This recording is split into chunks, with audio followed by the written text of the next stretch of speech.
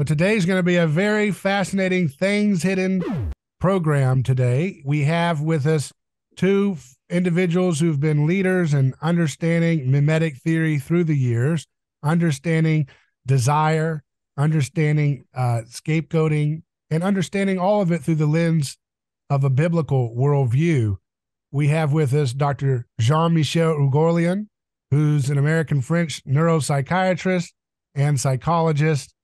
He's published several books on the subject that we're talking about today, mimetic psychology, books like The Mimetic Brain and Puppet of Desire, and several new ones that we can talk about. And we're also joined by Gil Bailie, who's the founder of the Cornerstone Forum and someone who has done a lot of great work integrating mimetic theory with theology. And you have a new book out as well, Mr. Bailie. So we're going to talk about that a little bit too as we continue. But just wanted to welcome you both to this discussion. Thank you, David. Thanks for having me. Thank you. Thank you, David. Now, you guys, this is like kind of a getting the band back together for a reunion tour. So I like this. Yes. Now, listen, my new book has just come out by Michigan State University Press. It's called Alterity. Okay. Alterity. It's just come out in Michigan State University Press. Okay. Very good. Just come out. I'll rush out and get it. Well, very good. And Gil, you have a book coming out soon too, right? Let's just talk about it up front. I did. I do. It will come out within the next couple of months, I think. I'm on the verge of sending the corrected proofs back. So I think it'll be out. It's called the Apocalypse of the Sovereign Self. The Apocalypse of the Sovereign Self. Very interesting. Right. Yeah, recovering a Christian understanding of the mystery of person. Very, very interesting. Yeah.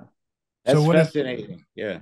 Yeah, tell us a little bit about the book, what we can learn from that, and then I want to ask Dr. Oughourlian to do so for his book, Alterity. Yeah, well, I think both of us probably have been involved in the exploration of what Rene called interindividuality.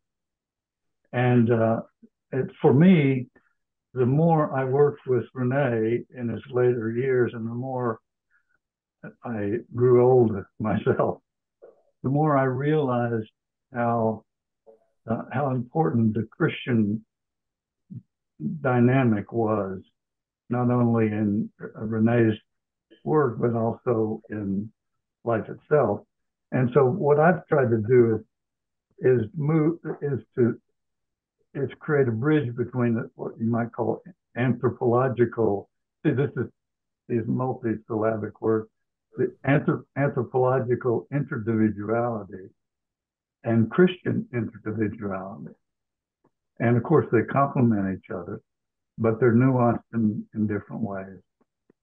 And so my book is an effort, first of all, to survey how the autonomous self emerged as the operating principle of late modernity and the crisis it's now in because it fails to come to grips with the whole mimetic reality, and then to posit what Christianity offers in terms of understanding that particular mystery.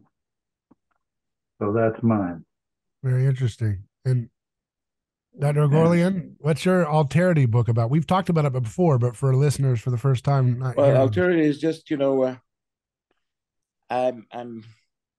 I'm trying to demonstrate or to just talk about the vertical alterity. I mean, God created Adam, and he's creating everything that is alive on earth in the world.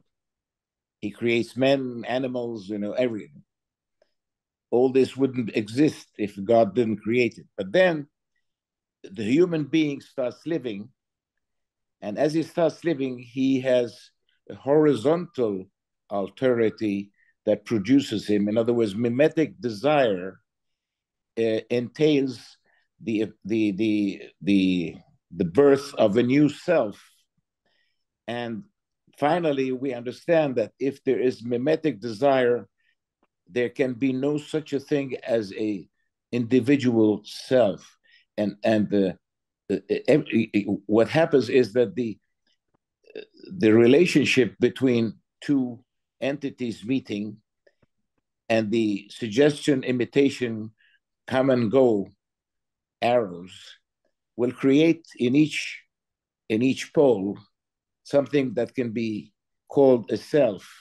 And my friend Eugene Webb, called that the self between. In other words, we're always in contact with the other, and this is a horizontal alterity that creates the selves, the various selves that constitute us, because we have a series of models that we follow. We have the models first of all, the compulsory models, like that our parents, if we're born in America, we speak American, and if we're born in France, we speak French, and we have no choice, and nobody asks us whether we would like this, that, or the other. But then, as we grow a little bit more, we get a little bit away from the models of the parents.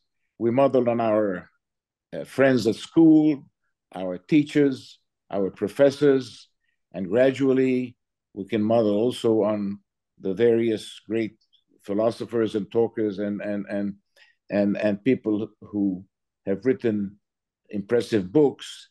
And we model gradually on several models. And I think modeling on several models is a very good, healthy thing, because if we hang on and model on just one model, we become fanatics. In other words, if you are just a communist and nothing else, and you don't want to hear about anything else, you don't even want to discuss the possibility of another possibility, then you're fanatic.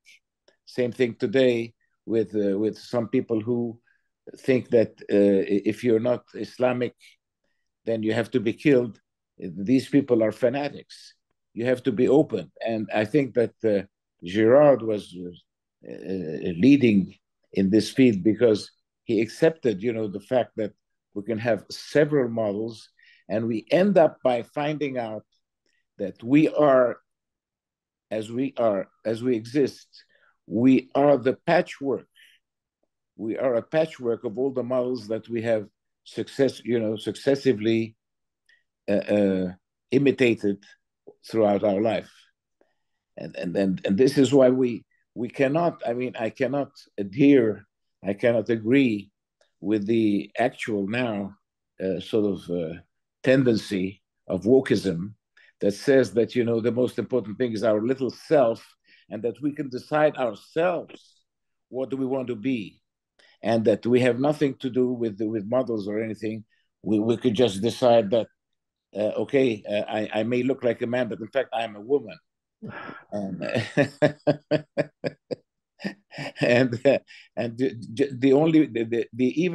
the mere fact of saying that I'm a man is really very bad. It's an insult to nature and to self freedom. So you have to accept to say, I don't know. So finally, we will end up with a society that has cut all roots, and that will be in terrible turmoil. And if you look at the world now, you realize that we may be in the beginning of the end. Rene was talking about apocalypse to happen soon. And I think that if we keep tickling Russia and China and so on, we may end up, living through apocalypse. Yeah. Well, it's great. Maybe... It's great that we got the band back together just in time for the final conclusion. I want to speak about this for a moment. This is the elephant in the room, of course, is that you two were great contemporaries of the late great Rene Girard, and there was others, folks like Robert Hamilton Kelly, who has passed, and Raymond Schwager, who has passed, and Rene Girard, of course, passed in 2015. But you two are still out there pushing the pushing the theory and pushing the discipline that has been developed between these contemporaries forward. And I really have to commend you for that, for not resting in a nice, easy retirement, but continually pushing ideas forward. Thank you for doing that. And thank you both for Thank you, David, for thinking about it. And I really think that, I've for the past 40 years, ever since I met Rene, I have, Rene's thought has influenced all sorts of sciences, human sciences, politics, theology, economics, whatever. I have concentrated only on my field, which is psychology and psychiatry.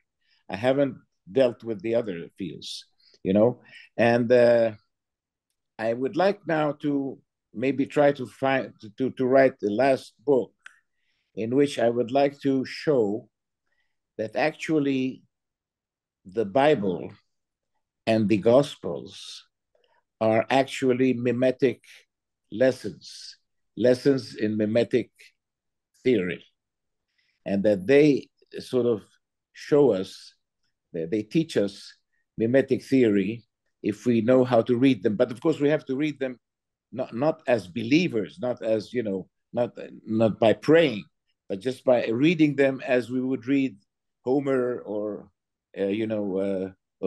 Odyssey or, Victor Hugo or whatever. I would like to say, I would like to know what Gil thinks about this. Yeah, aspect. I think it's just what I've been trying to do in this book that I'm writing. Well, there you are. I completely agree. I think you guys need to do some dialogues together and make a book too together. Well, if we were geographically closer, we would do this immediately. That would be beautiful. I would only say that it's possible to read the Bible religiously and anthropologically at the same time.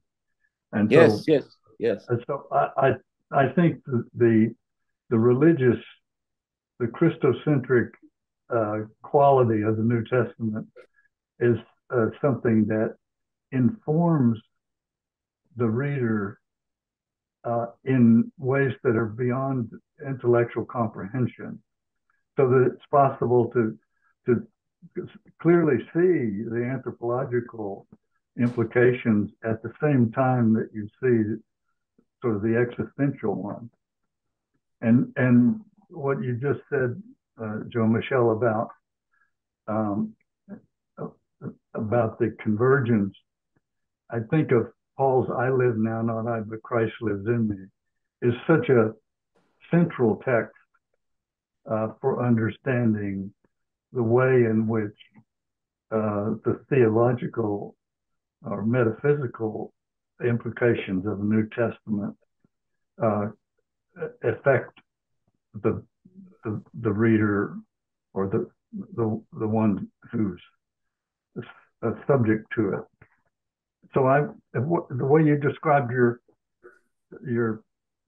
current book, and then what you said about one that might come next, is music to my ears, because nothing would give me more sense of assurance than to know that Jean-Michel Oughourlian and Gil Bailie are on the same page. Oh, they have been for a long time. Listen, Rene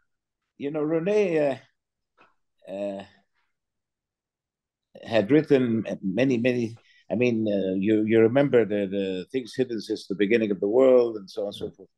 And he had commented on the Bible and the Passion of Christ and so on. But he was very pious. He was a he was a very strong believer. And one of my last visits to Rene in Stanford on Sunday, he said, "You see, your other friends may take you to ball games or to have nice fun and so on, but I will take you to mass." Absolutely. I went with Rene and Martha to mass on Sundays, a number of times, and it was so palpable. His deep faith, and his very, very, very deep faith. But he thought that everything he had written had reinforced his faith, and that he didn't, and that he could find in all his books and all his research in Bible and Gospels and so on a new reason to have faith. Of course,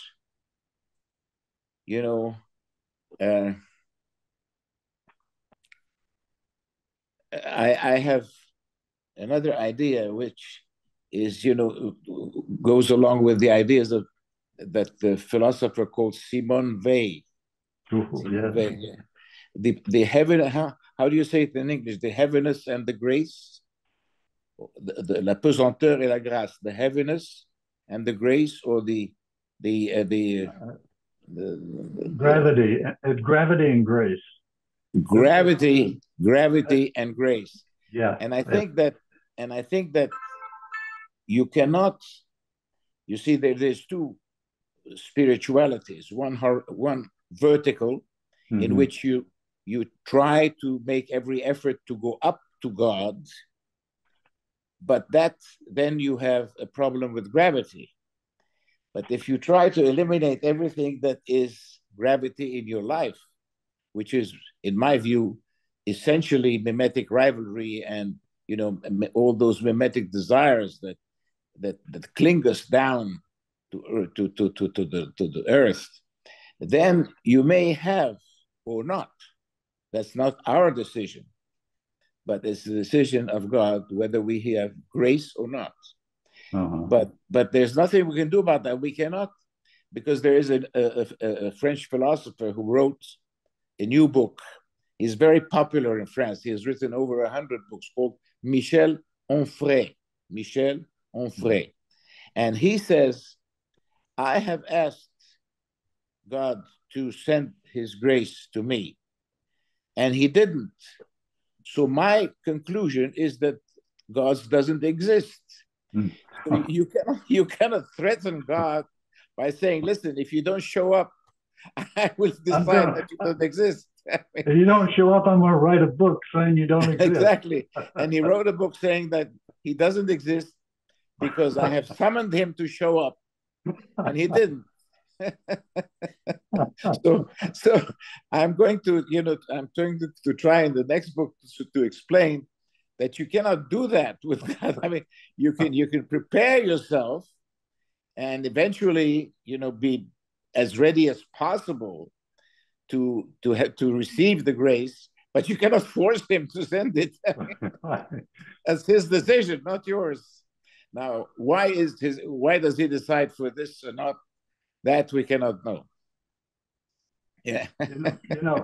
Thomas Merton, the monk poet, had a poem called Grace's House, and I can't repeat it, but he said, Grace lives up on the sunlit green hill, and there's an uncrossed crystal river between us and her. We can't get to her. All we can do, but he said, her mailbox is full of Valentines for those who are trying to get grace. But he says there's no road to Grace's house, which is the same thing as you're saying. That's right. You can't. It has to come from up to down. Right. Exactly. You cannot climb up to God, because no matter how much you don't eat and you beat yourself up and you sacrifice and you don't sleep and you pray all day, you cannot go up.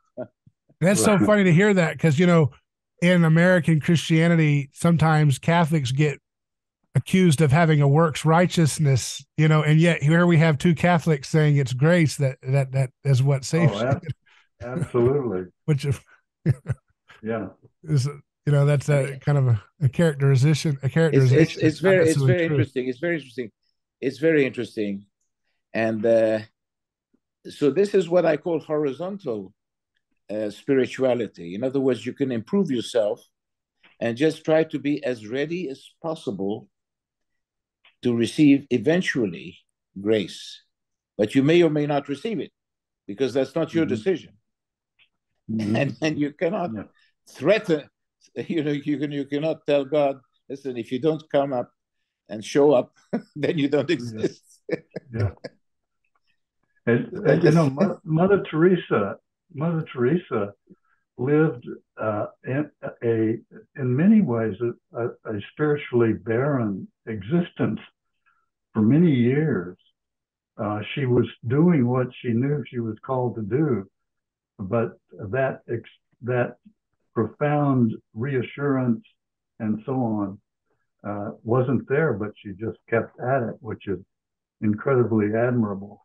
It's easy enough or it's not easy, but if you're constantly being washed in grace, one can persevere. But the desert time is the lot of most of us, at least for part of our lives. Yeah. Do you feel like we're in a desert time now, culturally in the West? Do you feel like we're in a desert time collectively in the West right now? I certainly do. Although, I mean, hope, springs eternal, but I must say that, as Jean-Michel said, when you look around at the deterioration, and for me, it's the crisis of it's the crisis of undifferentiation, because it's the loss of the Christian ballast of our civilization. People think that a civilization equivalent to what we've had for the last several hundred years can survive without Christianity is the most naive thing in the world. So we are founded on a Judeo-Christian foundation, and those people who think you can just jerk that rug out from under us and we'll go happily along are making a huge mistake. I think that I fully agree. I think the Catholicism is losing now influence, weight in the world, and I think it's a little bit our fault, and especially the philosophy of the new Pope Francis, who, and my reaction when he when he forbid to say the Mass in Latin, and the priest would be, showing his back to the people and doing the thing. My answer was, if there is no secret, there is no sacred. And so you have to put up some kind, of a secret of something that's happening, because it's not just, it's something very, very incredible and important, that suddenly the priest takes a piece of bread and that becomes the body of Christ. It's not something you can do just in the open air and in front of everybody. You have to cover it with certain rituals and make it a little bit secret and then sacred. And if you don't do that, you lose people's faith, because they don't see what they have to believe in. Wow. They think, nothing has happened. And that is what is actually presently now, in my opinion, weakening and maybe, unfortunately, destroying the Catholic or the Christian faith in general. And there is some people, some Christians, who are still clinging on that aspect of things. That's the Orthodox people, they're the Eastern people. And this is, in my opinion, one of the underlying major lines of divorce or conflict between the Russian and all the Orthodox nations and the Catholic nations and the Western nations, you know. I think there's something there also.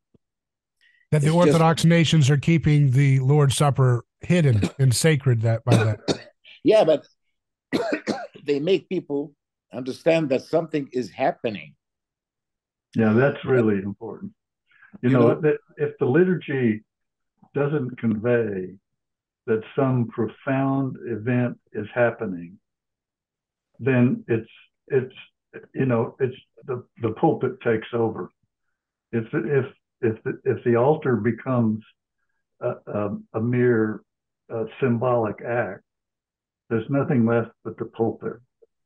And exactly. Yeah. And you know, I think that some Catholics are still very conscious of that. One of whom is Cardinal Sarah. Yes, indeed.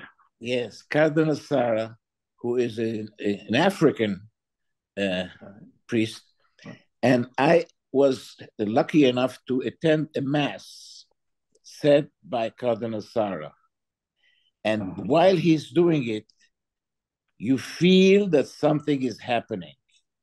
He's not just making gestures. Yes. He really makes you feel that deep inside himself, he is convinced, and he takes the time. He doesn't rush.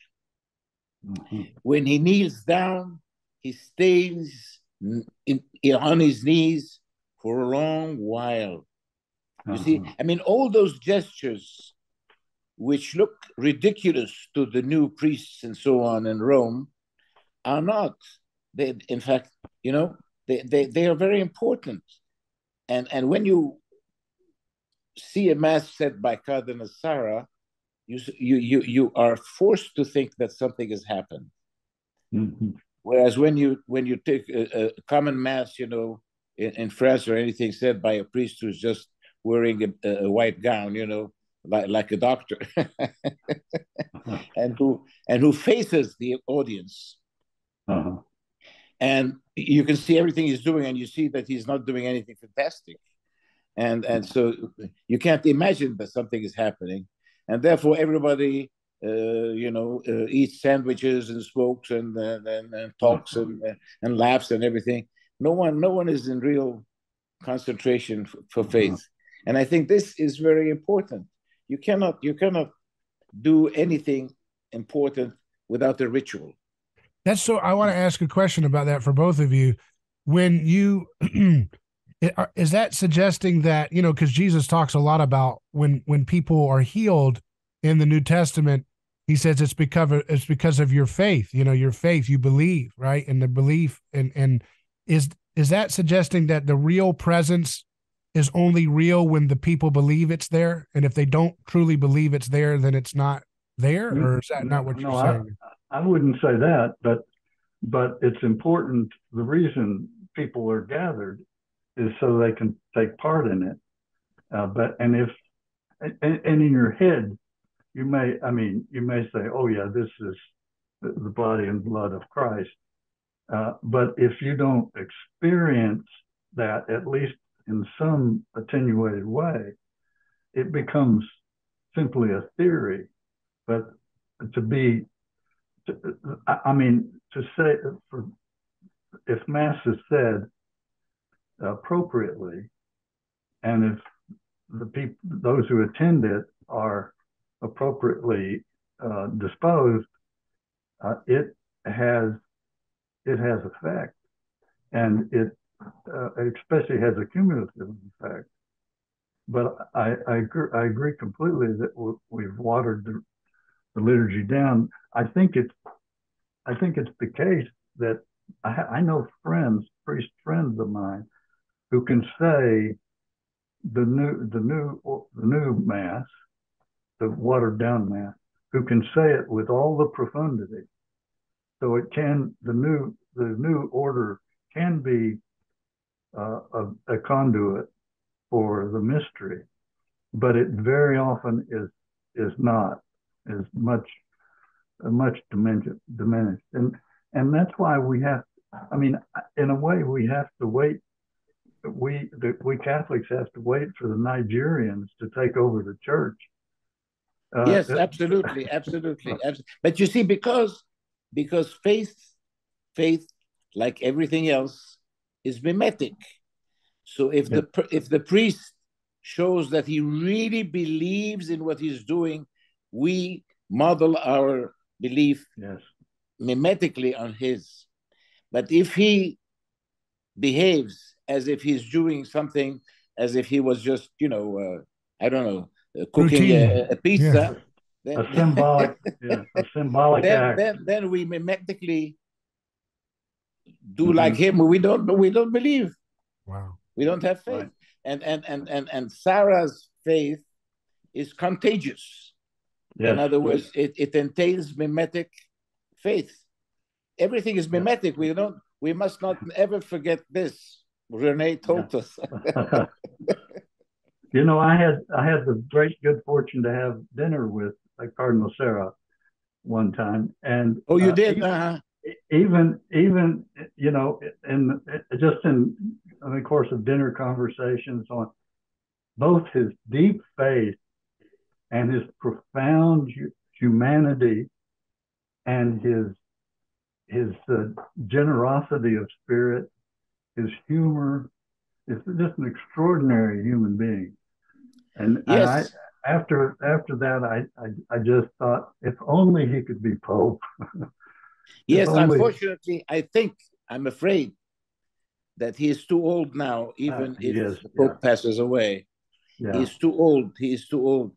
But he was also very close to the former Pope, Benedict XVI, who had about the same ideas and who had allowed specifically the Mass to be celebrated in Latin and in the traditional way. And Pope Francis abolished that. He said, no, it's forbidden. From now on, you have to do it like Vatican II Council, whatever. And I think personally, mimetically, it's a mistake. Yeah, sure. Absolutely. Speaking about the mystery you mentioned, I wanted to ask, what do you think Marshall McLuhan? He was a media theorist, but he was also a devout Catholic. And he said that when they introduced the electronic microphone to amplify the voice of the priest, that was an attack on the mystery of the Latin Mass too, because this is supposed to be something you hear whispering. You're not supposed to hear it amplified for everybody in the back and everybody hear it perfectly in a kind of synthetic form. Well, it depends how many people you have in the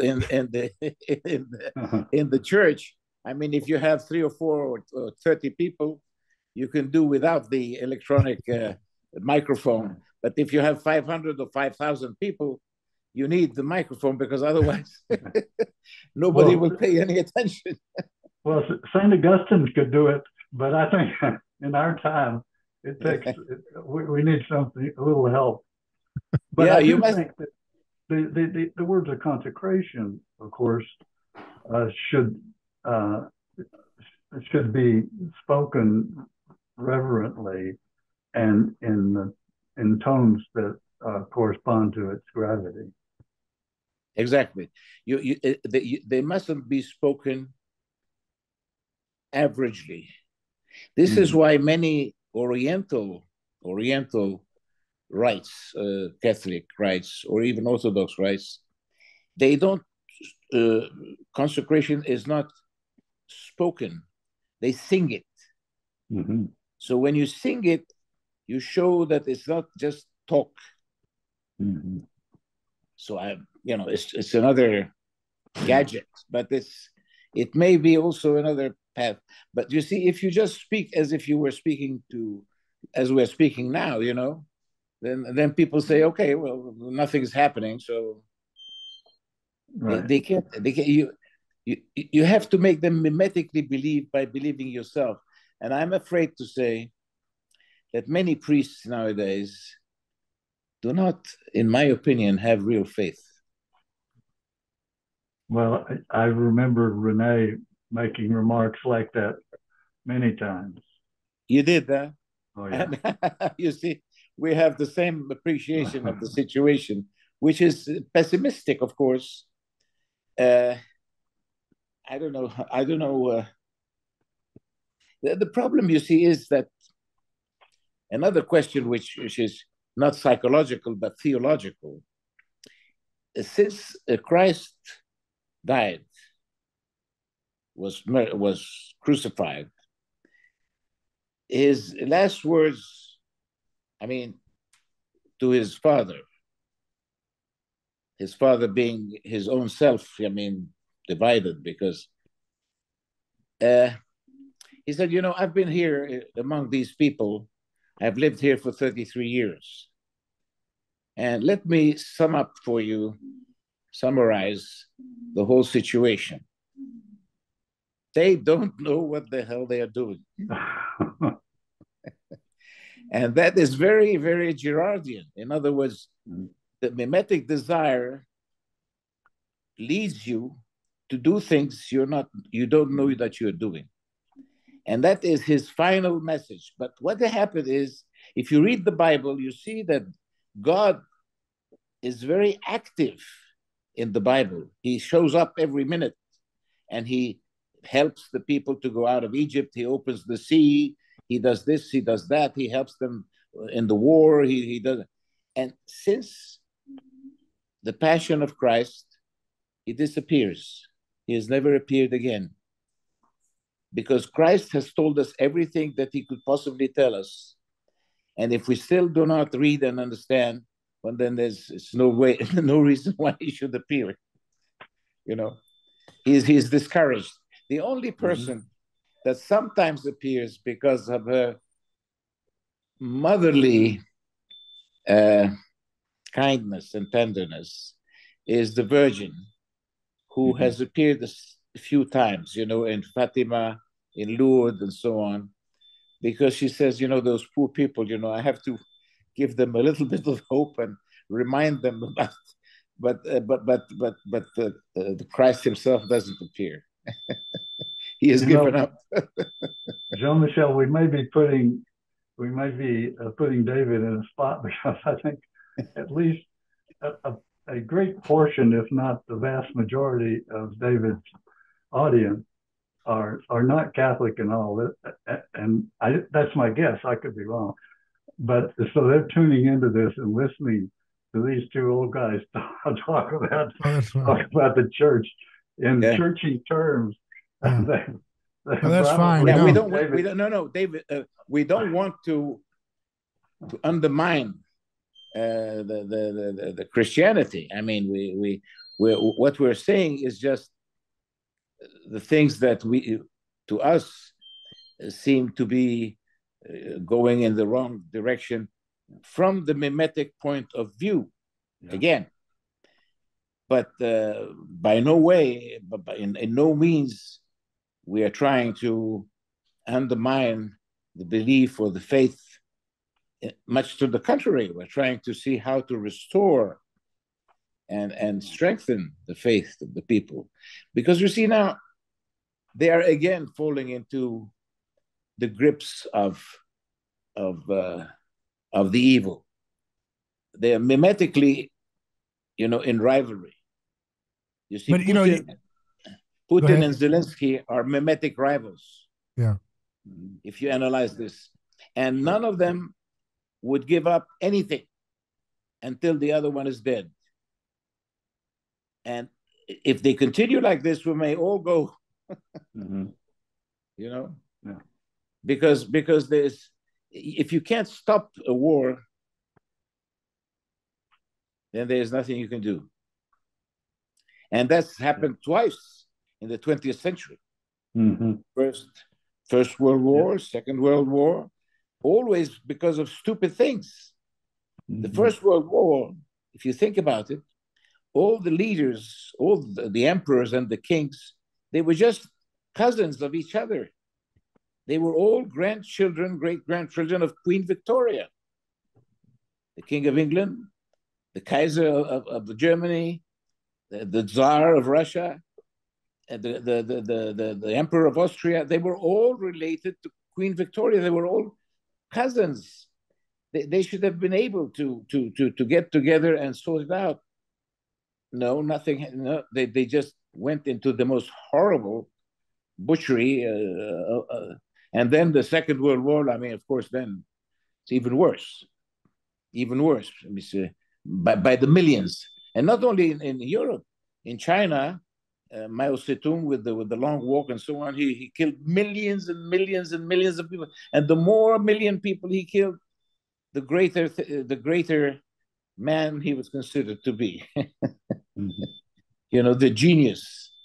And so it's a little bit discouraging to think that the more million people you kill, the more they think that you're a genius. And you know, you even get people trying to say Stalin was great now. Younger people in America are trying to say that, and that's totally. And they're saying, you know, they're Catholic, and they're saying that. And I'm thinking to myself, that's not Christian to say. Stalin is great in the kingdom of Satan, not great in the kingdom of heaven in terms of how we evaluate greatness. But you mentioned China, and this week, as we're recording this, we've had the announcement that, I think it was last week by now, that Iran and Saudi Arabia have brokered a peace deal with China. China has brokered a peace deal between these two warring parties. And I think about Jesus saying, "Blessed are the peacemakers." And what does it say about our culture today that it's China, not so-called Christian influenced West, that's brokering peace deals between places? I mean, Jean-Michel Oughourlian, you're in Switzerland, which used to be the place where all these types of deals were being brokered. Now, that place of peace, even though there's a lot of evil and corruption, everybody's always reminded of that daily in the American media. In China, there's a lot of corruption there.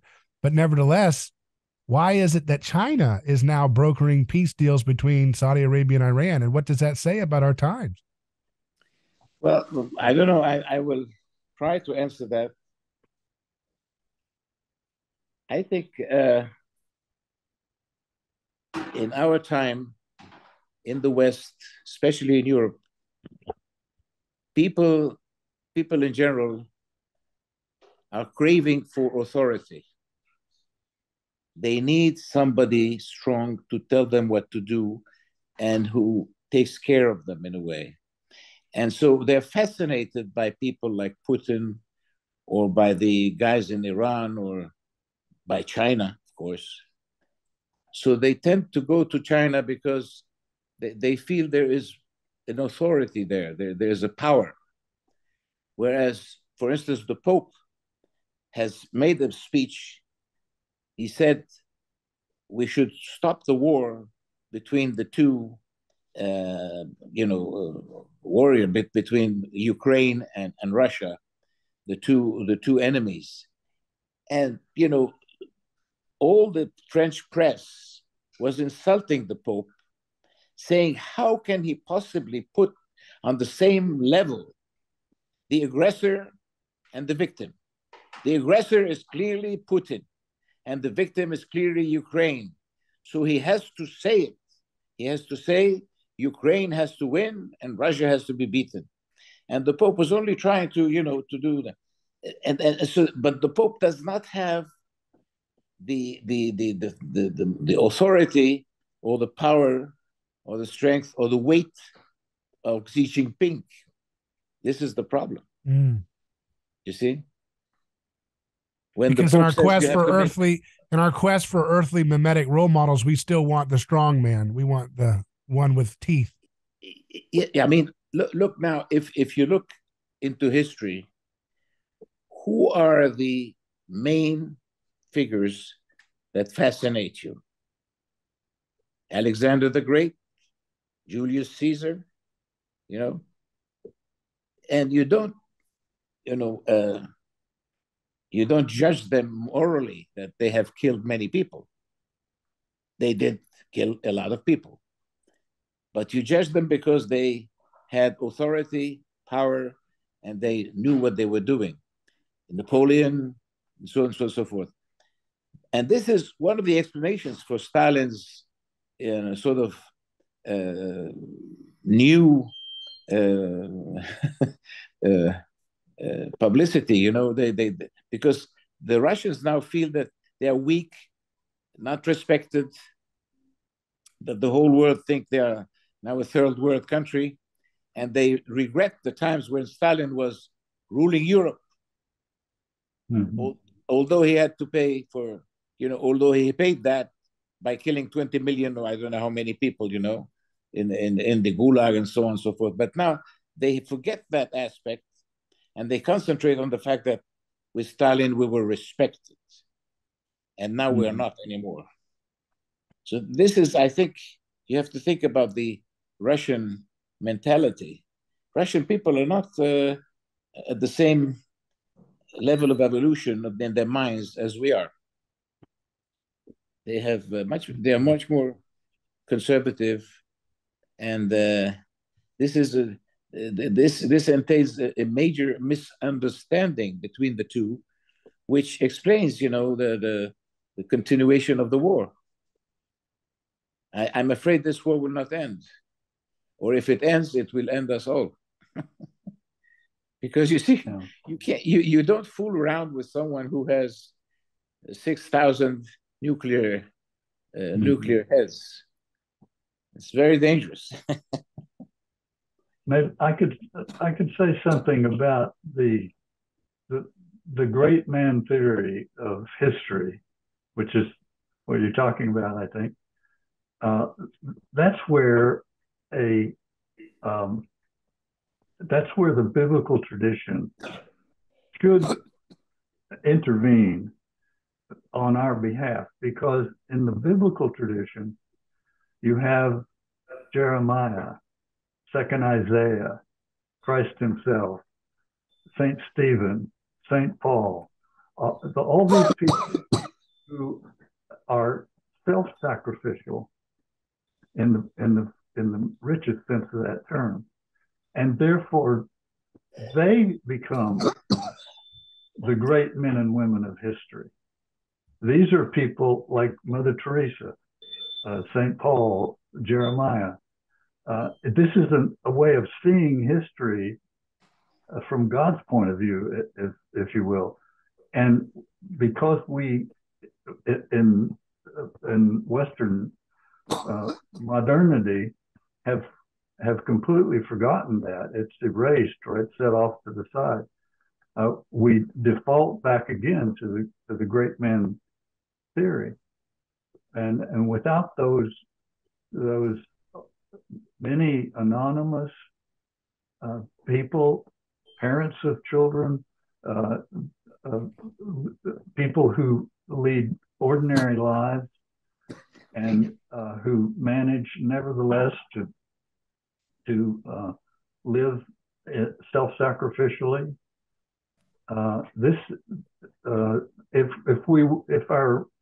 If our faith was robust, we would not lose sight of the fact that these are the people that we need, and we Absolutely. Would hold them up. We would hold them up. I mean, to make them into statuary would probably be to miss the point, but nevertheless to recognize that that's the apex of human existence, to live a self-sacrificial life. Yeah. I completely agree. This is why I think, the world now is just manipulated by mimetic rivalry and forgetting all about, God and charity and don't retaliate if somebody hits you and things like that. Nowadays, not only they retaliate, but they hit him twice. I just think, you mentioned the evolution of the mind. I don't know. I wonder, for example, Soleimani was the guy that was killed by the last president of America, and he was on his way to deliver a message of peace from Iran to Saudi Arabia, and he was killed, assassinated. And I think about Who's that? Yeah, that's Soleimani, the guy that was the top guy in Iran that was assassinated by President Trump. He was, this was in the last administration. Oh, yeah. And he was a general. Yes. So he was killed, but on the way to try to he had a letter of peace that he was making with Iran to Saudi Arabia. And I think about that, and I think what does that say about what Jesus has called us to be the peacemakers? The fact that our entire economy in America and the West is predicated on doing things to stop peace, to stop cordiality, to stop, connecting. In America and in the whole world, the main industry is the industry of weapons, armaments. Yeah. So if you build a lot of armaments and you accumulate atomic bombs and whatever, you're not getting ready for peace. Actually, you're getting ready for war. We have to face it. Yeah. I just think that there's something about, if I've always said on my radio program, if Vladimir Putin wanted to get the West on his side, all he would have to do is come out in higher heels than Zelensky wore back in the day and say, I declare myself Vladimira, I am now a female, and I'm coming to give you my truth. And that would make the West, oh my God, you are the true savior of Russia. Thank you so much. Ukraine, bye-bye. So we found a new lover. That's all you have to do. So it is a clash of ideals that motivates these countries to have these conflicts.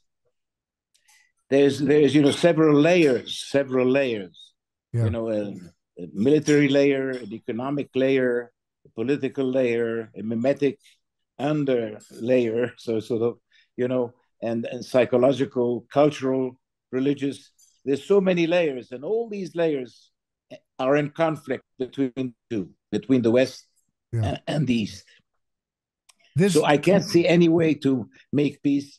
I can't see any person in the world with enough authority to do it. The only person who could eventually do it would be a president of the United States who would decide to make peace. Yeah. He would take a plane, go first of all to Kiev, and tell Zelensky, listen, Zelensky, my friend, let's make ceasefire. And let me tell you that by rebuilding your country that's been destroyed, you will benefit more, you will have more money and more happiness, and your people will stop being killed, your people will be happier. So please, accept the ceasefire. And then he would take the same plane, fly to Putin in Moscow, and tell him, listen, my friend, you're exhausting your people. You're fighting a war in which you're losing and killing a lot of people without any purpose. You see, don't compare yourself to Stalin. Stalin was eliminating people that were some kind, maybe in his view, worthless. But you're killing people that are young, that are energetic, that can produce a new Russia. So please accept the ceasefire. That will be in your benefit. It will be in your interest. So a president of the United States who would say that, and would say, listen, I'm ready. If you do that, we as Americans, we will help both of you. We will help both of you rebuild, reconstruct, and arrange your people. Then he would do it. That's the only way. The only way is the president of the United States that can do it. It's not China. It's not India. It's the United States. Whoever that president is will have to go through an almost impenetrable gauntlet of intelligence agencies and media apparatuses that do not want that kind of a president in that position to do that, unfortunately. But God can do anything, God is able to do whatever. I don't know, but I really think that a president of the United States who would be really willing to make peace could do it, because he has to emphasize to both, mimetic rivals that they would benefit much more from peace with his help than they would benefit from continuing the war, which is going to exhaust them. Both. I want to ask, besides the threat of nuclear annihilation, which is a big deal, I want to ask about the general cultural trajectory that we're on, and I want to get your opinion on it as both mimetic theorists. When you look at the normalization of undifferentiation, of making it completely prestigious to annihilate one's gender distinctions and so forth, right? When that becomes such a norm, I call that, basically the consecration of carnival. Carnival used to be the occasion by which the pagans would let their steam out. Now we've consecrated that as the new normal. And the only, I guess it's going to be eventually carnival will be when everybody actually acts like the gender they were born with. That will be the carnival when everybody actually is just male and female for a moment. But my point is, when you see this and you see how, in America, you go to Victoria's Secret and the mannequins are morbidly obese now because we don't want to offend what the aspirations of beauty would look like. And now it's a big giant mannequin to represent what women should want to be like. When you see Black Lives Matter and all these different things, isn't this a sign that Jesus is winning? Because the devil is having to, like a hermit crab, hide under the guise of ever more elaborate forms of victim identities to continue his act. And it's like, if you were 1,000, back in the Roman Empire days, when Jesus came, he didn't have to hide like a victim. If you were Caesar, off with your head, be done with you. Now, everything is so Christianized that Satan has to come in the image of Christ to even get a chance at having his game played. So does that mean Jesus is winning, right? I would say two things. First of all, there is indeed a competition in what Rene told me once. There is a competition in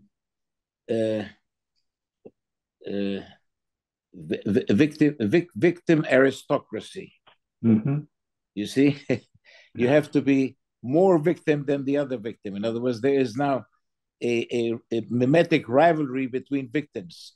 And I'm more victim than you are because I'm obese and whatever. The second remark I would like to make is that when you tell people that they can decide from 1 minute to the other that I am a woman, it means that they reject the idea that they have been created by God. They have the right to create themselves. They generate themselves. They decide about themselves. If they decide they are a woman, fine. They can tomorrow I can decide tomorrow that I'm a cat or that I'm, I don't know. But this is me. It means that I am asserting that I am self-generating, that I am the creation. I can create myself. In other words, I don't need anybody else. I reject the idea of being created. And that idea is being crammed down the throats of all the young people in this country, probably more or less in the Western world, but especially in this country. And they're being indoctrinated in that understanding of their complete and total autonomy, not only socially and culturally, but their ability to autonomously define themselves in any way they see fit, changing it at any time, and so on. And this is a recipe for mental illness and for tremendous confusion culturally and individually. I mean, we're feeding our children right now into these educational institutions that are corrupting them in a very, very profound way. And that's the next generation or two. And if we don't intervene, as a Christian, one always has to be to trust that God can help us, and that we can be inspired to, in some way, be part of the solution. But we really are pretty far down the road in the West, and if it's not, I mean, I think it's as Rene so often said, it's an objectively apocalyptic situation, not only in terms of weaponry and mimetic rivalry, but in terms of the breakdown of the understanding of the human person. and the mystery of the person, that you can't just tamper with that. So I think it's a very critical time, but a Christian has to believe that the spirit can be awakened, and I think it's entirely possible that the manifest absurdity of so many of these current fashions will begin to alert people to the fact that we need something else, and then with the help of those of us who are Christians, maybe they can be made to realize that that help has been part of our culture for 2,000 years or for 5,000 years. Yeah.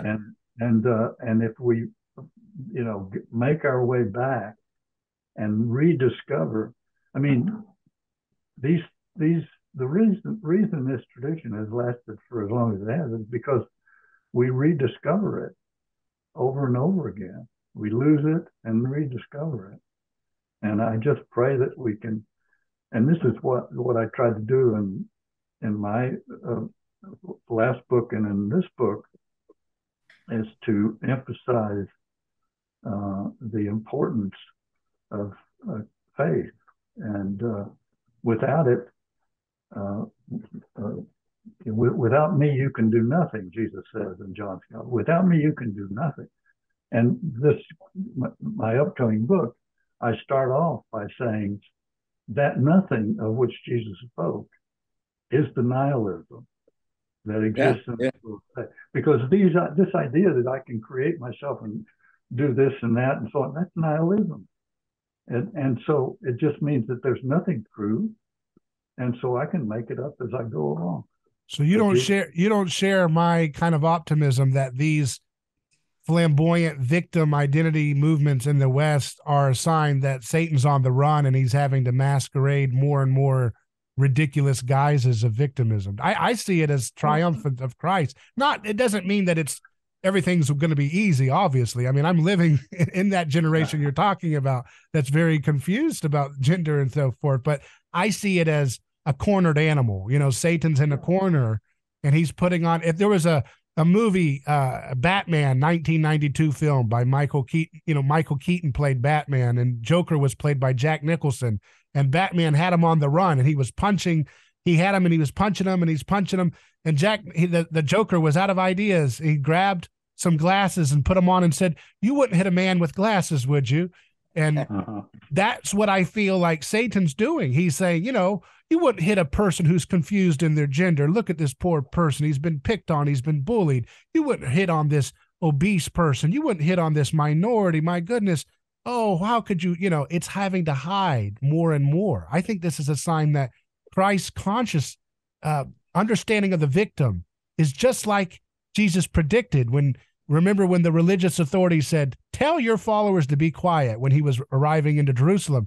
And he said, when they are silent, the stones will cry out. And if you read Habakkuk chapter 2, what he's quoting, that passage says, "And the knowledge of the Lord will fill the world as the ocean is wet."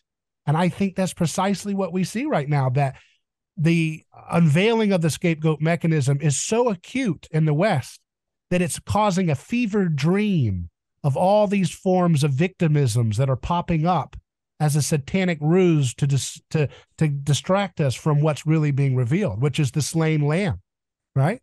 I feel optimistic about this, except for the nuclear possibility. That's a little scary. Well, I think David, I see. No, go ahead. Well, I was just going to say that, David, that is a good way to look at it, and there is undoubtedly truth to that, whether or not. But I think everything is still being weighed in the balance. That it could. We have to bring a Christian and at the anthropological level of mimetic, but in a more profound way, a Christian or Judeo-Christian point of view to play on all of this, because left to its own, there's no no amount of damage that cannot be done by these absurdities. The fact that they are patently absurd is to our advantage in the sense that you're speaking. I agree with that, but I wouldn't celebrate our victory quite yet, or the victory of Christ and Moses. I don't think we're. I think that's, although you never know, it might sometimes in history things unexpectedly suddenly there's a shift. We should pray for that too. The only thing I'm afraid about is that this shift and this awakening will take place only when a terrible war will happen, and that will bring everybody back to their senses and to reality. They will see that they cannot just decide what they do, what happens to them, and so on, and that things happen to them that they can do nothing about. And now they refuse that. God, what do you mean? God made me a man, but I didn't want that. He didn't ask me what I wanted to do. He didn't make me. I can make myself. Yeah. And me, myself, I make myself a woman. And and I see many patients sometimes who have taken that decision when they were like the teenagers. They have become women, female, and then they want to have children. They want to be pregnant, but then eventually, when they're 40 or 50, they want to get back to being man. And the surgeons have a problem there. So you see, I mean, actually, from a psychiatric point of view, they're crazy. I thought you're not allowed to say that anymore. The word crazy. I know. Nobody's crazy anymore. But you see, 50 years ago or 60 years ago, when I started being a student in psychiatry, if someone had walked into my office and said, a man with a beard and everything, saying, "I am a woman," he would have been immediately put in a room and be labeled as a schizophrenic or whatever, deluded, crazy, and he would have been taken care of with all sorts of therapeutic means. Nowadays, if he says I'm a woman, everybody says, "Well, we hadn't realized, but of course we yes, you are right." I think it's a kind of pseudo Gnosticism that's emerging from the foundation of materialism. It's not true Gnosticism because they don't believe in anything outside of matter, right? But it's like a synthetic form of Gnosticism that's emerging as a need for our materialistic scientism worldview needs some kind of mentalism because we've tried to suppress body, soul, spirit, that it has to come out with some kind of fabricated version of spirit. And that's what we have today, where people are living in the mind. I identify as this, I identify as that. That's a kind of mentalism, right? Yeah. But it's I mean, they let me tell you, a few months ago, they asked me to make a conference about what I thought about the evolution, or we're discussing now. And I said, no, I can't make a conference like that because this world is not my world anymore. So people cannot understand what I will say, and I will not understand what they feel, what they hear. Because what is important is not so much what you say, is what the other one hears. And now, more and more, there's a discrepancy between the two. You see? Yeah. You can say things which are very profound and sound and reasonable, but what they hear is something completely different. They here's an old idiot who is still hanged with the old ideas. Let's just erase him. Let him go to bed. I have two quick questions for you, and then we'll wrap it up. I know you guys have been very generous with your time, but you guys are great to learn from while we have you. One is, this is a question of mine. I've been going through the book Hostage to the Devil by Malachi Martin. He was a priest. He left the Jesuit order, and he was a Catholic priest who was famous for introducing the reality of demonic possession in America. His book Hostage to the Devil came out in 1970s, and it chronicles 5 American possessions in contemporary times. One of those possessions is a person who believes that he's a woman and he's possessed by a spirit that convinces him to do all kinds of heinous things. This was in the 1960s, by the way. He goes through with the surgery, which I was at the time. I said, I didn't know they even had such surgeries available for people in the 1960s, but this was New York City where the story is recorded. But Malachi Martin was well known for being critical of a lot of the things that you guys are talking about, where the modernism of kind of challenging some of the foundations of the church. But in his story, he recounts that these possessions are real diabolical spirits. Now, I say that just to say some people have criticized Rene Girard's comments about Satan being not a being, but rather the absence of being a parasitical being. But at the same time, I think there are spiritual entities at play, as Malachi Martin references. He talks about, people levitating and knowing these things that are just beyond just supernatural things that are not, you can't explain it as a purely psychological or mimetic phenomenon. So I wanted to get both of your perspective on, do you believe these spiritual entities are real? Are they beings, or are they just manifestations of human mimetic sicknesses purely? Well, I would say that evil operates autonomously, and so to imagine evil as a demonic being is not incorrect. So the demonic exists. It has an autonomy. It's real. It can smother a life, confuse and disorient. So these are that's a real issue.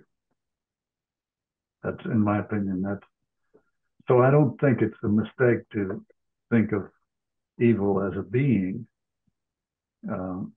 I remember Rene more than once said,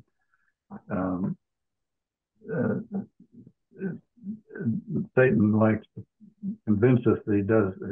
His first delusion is to convince us that he doesn't exist. But then Rene said his second delusion is to convince us that he does. Because in a way, we're casting out Satan is a casting out. Mm-hmm. So, but I think evil is real. Well, it certainly looks like it. It certainly manifests itself. Yeah. I think I fully agree with Gil. I have nothing more to say. Yeah. Well, my final question for both of you then is, as someone, first of all, I want to know, when's the last time you guys saw each other? And secondly, for folks who are young in the audience who are trying to decide, hey, I want to be a part of advancing research in the field of mimetic theory and the different ways that you have partitioned your work. Dr. Oughourlian, you said you focused on psychology, and Mr. Bailie, I believe you focus more on theology, and then, you dabble in different ways. But what would you say to folks who are interested in, hey, I want to be a young scholar and advance and build on the work and explore this discipline and develop it further? Where would you point them in the direction, some advice, some tips, some recommendations to join you in your footsteps in advancing these ideas? The main fact is that I have no followers. I have no students. And today, if my book sells 10 or 15 or 150 copies in the world, any TikTok or any things has billions of followers or millions of followers immediately. So how can we compete? We cannot. Yeah. Sometimes it happens. It happened once this year. There's a guy that came to me and said, I've been reading some of your books, and I would like to talk to you because I think there's something in that what you say that is interesting. That's the only one. He won every year. Mm-hmm. Out of. So, don't forget our invitations on our show, right? Are we? What? Yeah. Well, I would say to answer that question specifically, David, I would say the mothership from which all the branches, that's mixing a metaphor, is things hidden since the foundation of the world, to which Jean-Michel contributed tremendously. Yes. And that for somebody who, because in that you have it more or less recessively the Judeo-Christian thing. It's throughout the book, but it's like a minor theme. But you have the historical, the psychological, and it's it's a very rich conversation. And of course, I've always been mimetically jealous that I was not able to sit and not speak a word and just listen to that conversation. But anyway, that was one of Jean-Michel's real contributions because you stimulated Rene's thought.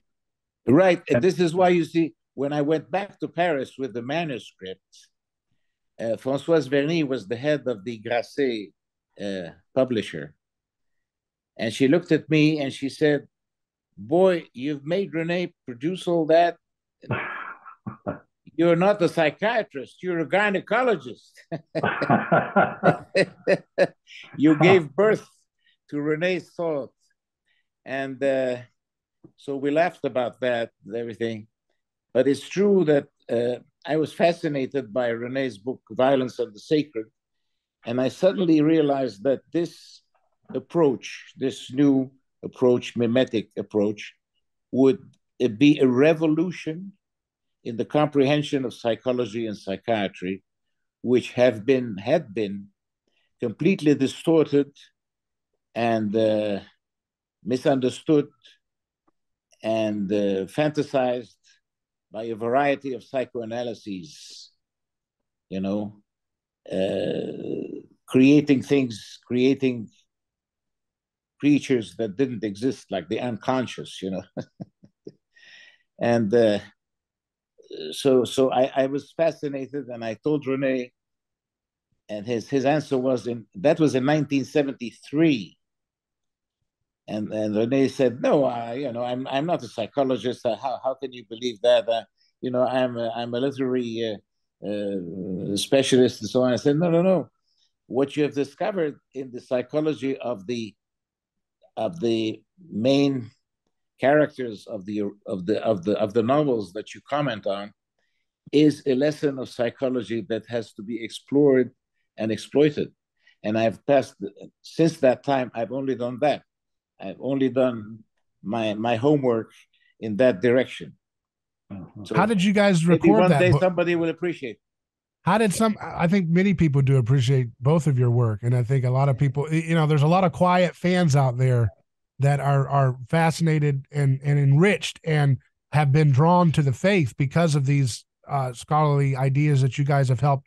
I know I've been edified by both of your works and many others we have listening to this program all over the world. And I have to commend you both for that. I wanted to ask you, though, while you mentioned it, how did you guys record that? Where was it at? And how many days did it take? The whole story about. But I tell you, I went to the States with a tape recorder. We had a conversation for few days. Where was this at? Was this in Stanford, or this is before that, right? Yeah. No. Then Buffalo. Buffalo, okay. In Cheektowaga. Yeah. In Cheektowaga, near Buffalo. That's where it started. And then when I came back to Paris, I I wrote it, handwritten, ink handwritten. Then I gave it to my secretary who typed it. Then I mailed it to Rene, who changed it and everything. Then he came to Paris and we discussed it. And again, I recorded. And we did that for 5 years. 5 years. At the end, Rene restructured the whole thing. And I went to spend 3-4 months in Baltimore. Then he was in Johns Hopkins in 77. And I stayed there with my family. Rene arranged us to rent a house there, a house of one of his colleagues. And we worked every morning until night. One day, even at 10 p.m., we were running around trying to find the text of Freud, you know, and we didn't have it. He didn't have it. I didn't have it. So he went to his colleague and friend, very important, Dick Maxey, who had a fantastic library. And we ring the bell, and Dick Maxey comes out in pajamas and says, well, what the hell are you doing here at 10 p.m.? And Rene says, we're looking for Freud's work. And Dick Maxey says, are you both crazy? And all right, I'll go and find out if I have it. And he comes out after half an hour of looking and searching in his library. And he says, I didn't find it in French. I didn't find it in English. I found it in German. And Rene said, okay, I'll manage. Give it to me. And so we went and continued the discussion. Because I don't speak German, he was translating German, so that we discussed it on his translation until midnight or something like that. No, we worked very, very hard for 3-4 months, from morning to night. Did you feel? And at the end, we had the 900-page book. Did you feel when you guys were working all day and night that we're onto something very exciting? This is going to be big. This is exciting. Oh yeah. And you see, on my side, there was admiration, respect, and eagerness to learn, because I thought to myself, this would not happen to any normal human being, to have so much to learn from someone exceptional. And Rene, on his part, it was indulgence. He thought, here's a guy who is interested. Why not? Because he seems to be not totally stupid. He seems to understand what I'm saying. And not only that, but he seems to be interested and to understand. So he was induced into telling me more and explaining more. And I was sometimes asking silly questions, but he would answer any question. That was very fascinating experience. Very fascinating experience. And thank you, David, for having us, so that experience is now recorded for the world to know.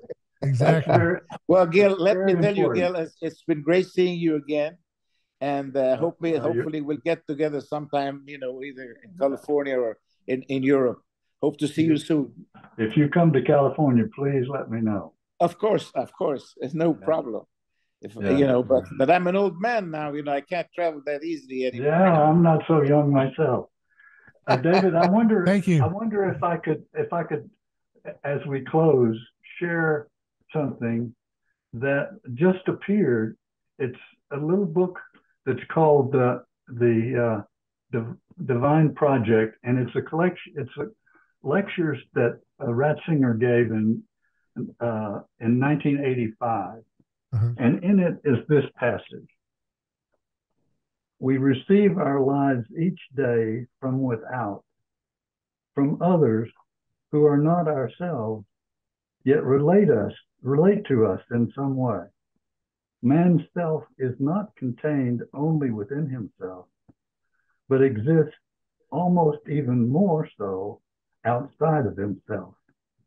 Man is relational, and his life, his very self, only exists by way of a relationship.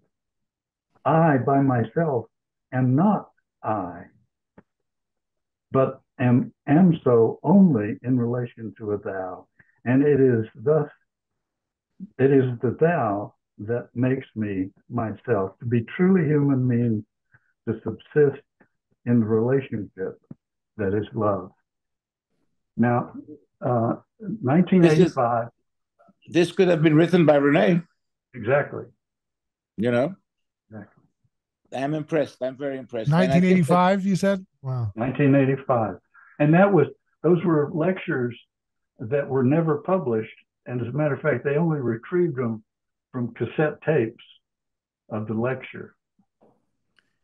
Show me the book again. Show me the book again, please. The Divine Project. The Divine Project by Ratzinger. Yeah. I'm going to try and get it. Okay. Thank you guys, both of you. It's been an honor to talk to you. Thank you, Gil. Real treat. Lovely nice seeing to you see both. you. Yes, thanks so much. All the best to you both. Huh? Okay. Bye-bye. We'll stay in touch. Bye-bye.